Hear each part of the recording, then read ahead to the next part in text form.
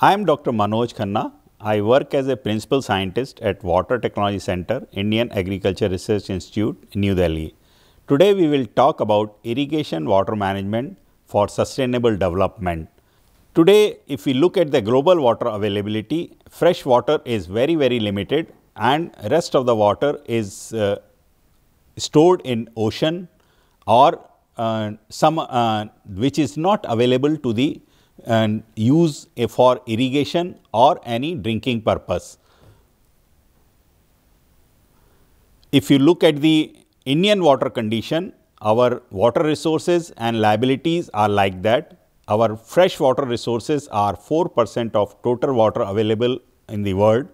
Land is only 2.3% which is available to Indian condition, and our population is more than 16% of total world population, and our total rainfall is only 1170 millimeter.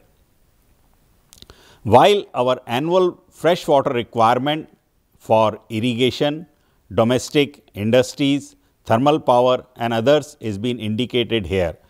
If we look at the scenario in 2025 and 2050, this availability is going to increase exponentially, and this is a very big challenge for maintaining water availability for irrigation water management for sustainable development. If you look at the scenario in 1990 and 2000 and 2025, if we look at the available water for irrigation, domestic, industrial use is very limited, and it is a big challenge for everybody to manage water in such a way that it is for the sustainable use and for agriculture development, for livelihood security and the development of the country. Per capita water availability is going down, and it is going to be a big challenge in 2050, where the water availability per capita is going to come down, and we will be facing a great challenge towards water availability for agriculture sustainability. What is irrigation? Why we do irrigation? We want to put moisture in the soil. Major question for irrigation water management is when, how much and how to apply. We will try to answer these questions in this discussion, and when to apply, how much to apply and how to apply. And we want to know what is the effective way to measure the water, and this is done through soil moisture measurement, and we want to deliver irrigation to the whenever it is needed. If you look at the definition of efficient irrigation water management for sustainable development, which not only saves money, water, energy, labor, fertilizer, and to protect our groundwater, minimize pest and disease incidence to the crop, and not only improve the quality, but also increases the yield of the crop for a sustainable development of the agriculture system. Let us see what is the current scenario of mismanagement of water. You can see how our farmers or water users apply water, and such a mismanagement of water is happening all across the country, which is a very big challenge to correct it and manage it properly, so that water is available for the future generation and for sustainable development. Management of the water require waterlogging, creating a problem for waterlogging, secondary salinization, and you can see the waterlogging in the country is happening to the tune of 2.5 million hectare. Salt affected area is almost 3 million hectare, which is causes leading to the loss in productivity as well as income to the farmers. Now, question is, when we started, we talked about when to irrigate, how much to irrigate. That is defined as irrigation scheduling. That means when we have to irrigate water, when the crop is needed, and how much to irrigate. That is very important questions which we wanted to answer in this discussion. Why scheduling is required? Because as we saw in the earlier slides, irrigation consumes more than 75% of total water, and irrigation land, which is total arable land, 34% of total land, and gives the food and fiber production. Scheduling is the most controllable element in the soil water plant relationship. There is two options. We can do direct scheduling as well as indirect scheduling. In this, direct scheduling is soil or plant based, indirect is a ET modeling through. And which are the factors which are important to the scheduling? First is the cost, direct to one time only, indirect is continual. Accuracy is important, where the direct scheduling is important, and actual versus theoretical. That means, whatever you calculate theoretically, irrigation scheduling system has to be clearly matched with the ground truthing as well as actual application.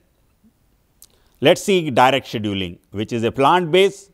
Premises is highly variable, pest, disease, soil effects, soil based address to the soil spectrum of soil water plant relationship. You can see in the figure all the components of the water movement are depicted. Let us see soil water measurement. It is a site specific, measures effect of irrigated and rainfall, measures effect of soil evaporative losses, measures the effect of crop water use, portrays the effect of soil layering, addresses full depth of crop root system, and can disclose irrigation effectiveness and low cost irrigation input. Let us see how the crop takes the water. Crop takes the water, majority of the water takes from the top soil, and the top 75% of the roots take the water. This is depicted, and we have to plan irrigation management in such a way that water is available in the top 75% of the area, and which can be available to the plant. One of the most common method of soil irrigation scheduling is tensiometer, which is a direct method, and it is dependent on water quality, temperature, but it works for all soil types.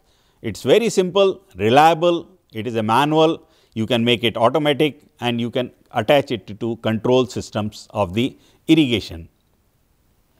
How the tensiometer operates? It is a typical device in which water is at the bottom, it is a porous ceramic tip, it is a hollow tube which is filled with the water and it stays in the equilibrium with the soil water tension, and that is how it depicts how much water is required by the soil. It is a very common method which is a very simply can be used by the farmers, and you can see the schematic diagram, and it is also shown in the how it has been applied into the field, where the readings can be directly correlated with the soil moisture, and whenever the soil moisture comes below the threshold value, you can irrigate, and when soil moisture value reaches to a field capacity or where the saturation is available, then it is filled and you can stop the irrigation. This is also shows the dial of the tensiometer. One of the important parameter for this irrigation scheduling is soil water measurement. You can measure gravimetric way.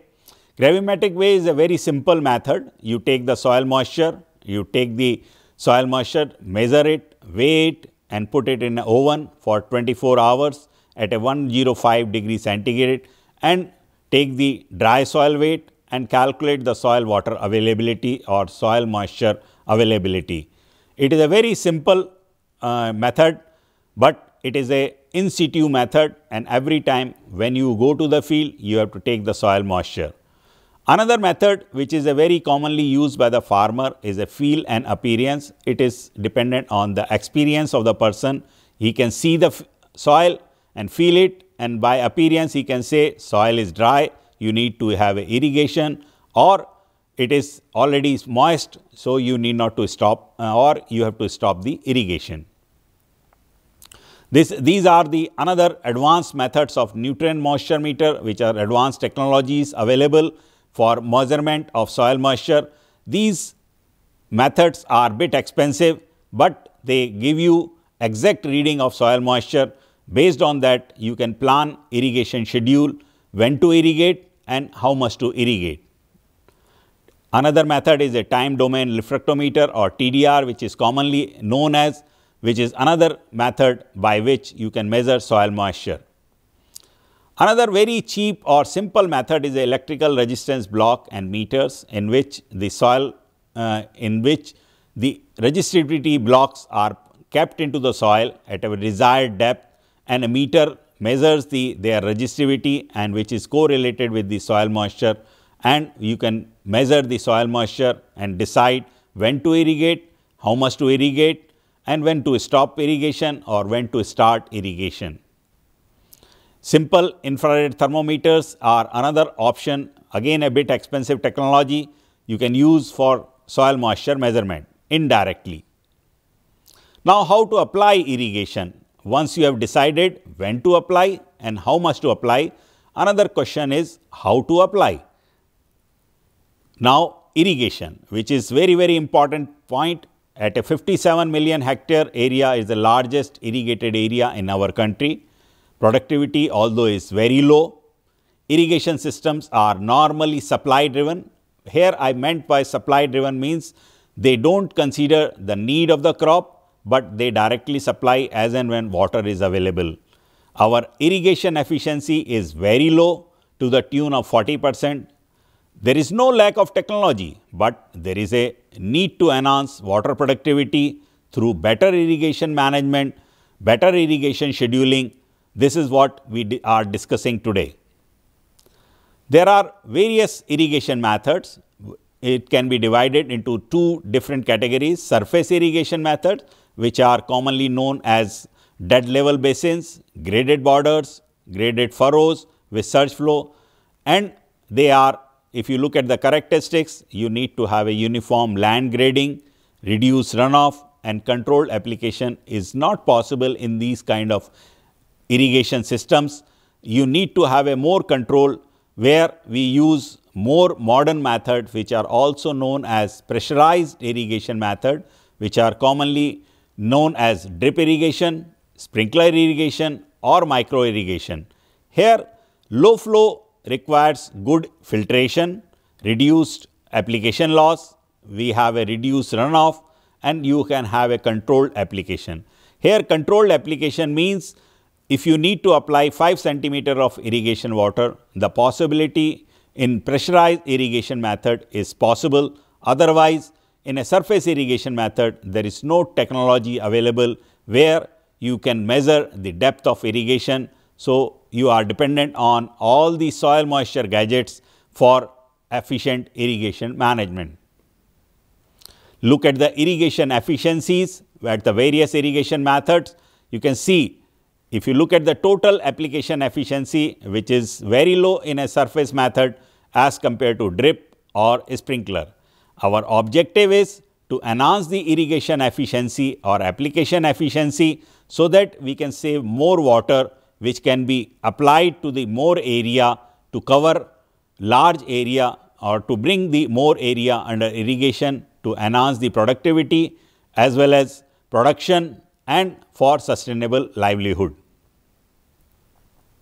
Irrigation efficiency, I am making a statement that has to be improved to 60% for surface water and 75 to 80% when we are using groundwater for irrigating the crops. Improved irrigation water management technology, if you look at the on-farm water management technology, most common is the land leveling, and in this more modern methods are coming like laser land leveling, which can be used to enhance the irrigation water application efficiency through modern methods of irrigation and you can also use surface irrigation method, but properly designed, check basin or border strip irrigation, furrow or surge flow irrigation, raised bed planting methods as well as pressurized irrigation method. By introducing these kind of methods, you can enhance the water application efficiency by almost 20 to 30% and reach it to the tune of 60 to 90% by which we can save huge amount of water, which can cover large area as well as increase the productivity as well as production. Normally in our system, as I mentioned you earlier also, our system is a irrigation water supply system is major and medium irrigation projects. Water has to travel a large distance from the reservoir to the farmer fields. Losses starts from the source to when it reaches to the farmer's field, and its losses are tune of something like 25 to 40%. In a current emphasis, Government of India is putting up all these open surface channels are moved into the pressurized pipeline irrigation network, which can save not only water but also save land and avoids the problem of land acquisition. In a field level, you can use field channels which are lined, which saves a lot of amount of water by lining these channels by different methods. If you look at the field level, precast concrete channel is a very commonly used practice in farm area, which saves 15 to 20% of water before it reaches to the crop. As I mentioned you earlier, laser leveling is one of the most important technique by which you can save 20 to 25% of water during land preparation, and it improves the water productivity, water efficiency, application efficiency, and saves lot of time for the farmers for application of water.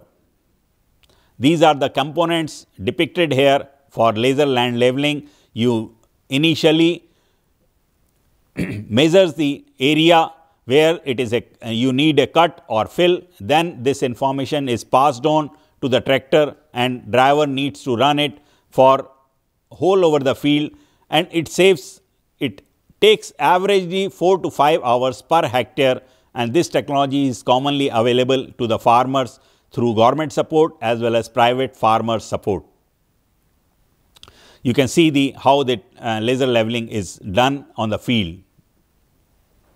Another methodology by which water saving could be possible is the raised bed planting in wheat crop. It saves almost 15 to 20%. Water is applied in a furrow. Crop is grown on a raised bed, and it not only saves the water but also improves the yield as well as avoids the crop in a direct contact with the water, which will avoid incidence of pests and diseases.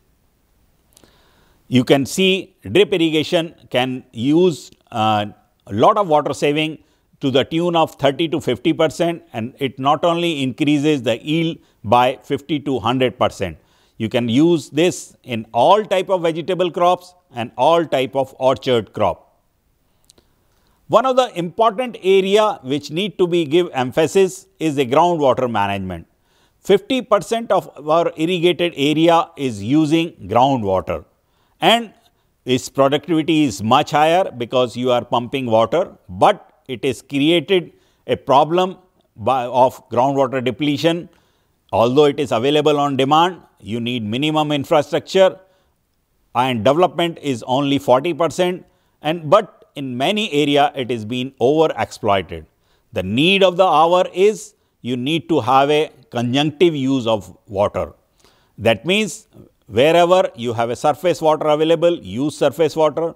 In the absence of surface water availability, you can use groundwater as a intermittent measure, so that you are not over exploiting the groundwater, and properly use of groundwater could be possible. You need to have a better management through surface as well as groundwater. It will not only stop the water energy nexus, that means which is a big problem in our country, that you consume lot of energy for pumping of water, and excessive pumping leads to the depletion of groundwater, causes a problem of water quality, and all these problems can be avoided by properly use of surface as well as groundwater. You can have a management strategies in canal command area. It needs to be a demand based system. That means whenever you need a water, supply should be managed in such a way wherever the water is required, they should be converted into demand-based management system. You need to have a proper operation and maintenance of the irrigation system. Then only it is possible to manage large irrigation systems for best or higher productivity. If you look, the another problem is as I mentioned you, conjunctive use of surface and groundwater is the another methodology by which you can improve the efficiency of the irrigation water. You need to include community leaders. Community participatory irrigation method is the need of the hour. Until unless everyone thinks it is a community product or the community commodity, or you yourself is involved, and then only you can have a better irrigation management, and social aspect has to be looked into to improve irrigation water management.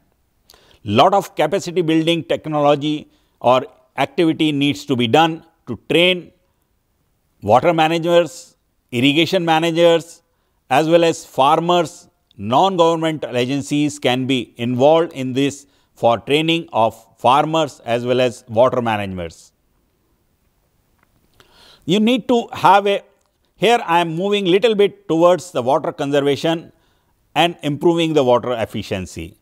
Important point is, if you conserve more water, you can increase the efficiency. You cover large area by lining of field channels to reduce conveyance losses, laser leveling of proper border and basins, proper design and operation of basin and border layouts, so that better application of water could be possible, application of water in alternate furrows, raised bed cultivation. If you look at the other on-farm water management technologies, irrigation scheduling, as we discussed in the earlier part, as per the demand of the crop, use of mulching is another methodology, water application through modern irrigation methods such as sprinkler for field and vegetable crop, drip and micro sprinklers for orchard and vegetable crop. Use of surge irrigation technology is another method by which you can increase water use efficiency. If you look at the water management in the rain-fed areas, through watershed management, we have to conceptualize the idea of watershed management. That means you have to consider watershed as an entity, in situ water conservation. Whatever rainfall which is happening in your field, conserve that.